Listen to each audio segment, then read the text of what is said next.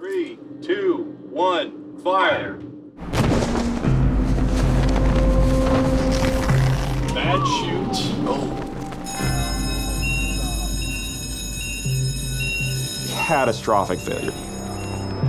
Blew up, little pieces of parachute all over, and this is a bag of rags at the end of the tunnel. Parachute is, it's a loss. It's almost like you lost a friend or something, you know, a fallen comrade in the wind tunnel. And it caught us by surprise. We didn't expect that. The team was devastated. All right. That basically kicked off a forensic test program to figure out why that parachute exploded so catastrophically, and was this a threat to the Mars mission? All they had was a grainy video of the failure. They needed better data. So we went out and we got 13, I believe, maybe 14 cameras, high resolution, high-speed video, all sorts of different angles.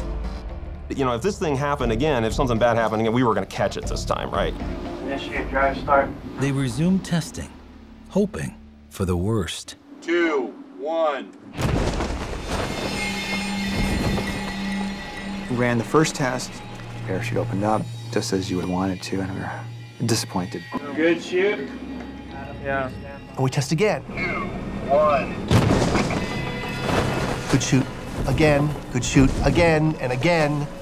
And we're like, well, geez, if we don't see this problem again, it's gonna be even worse. It'd be better to capture it in high resolution so we can understand what was going on, rather than just have this one-off occurrence.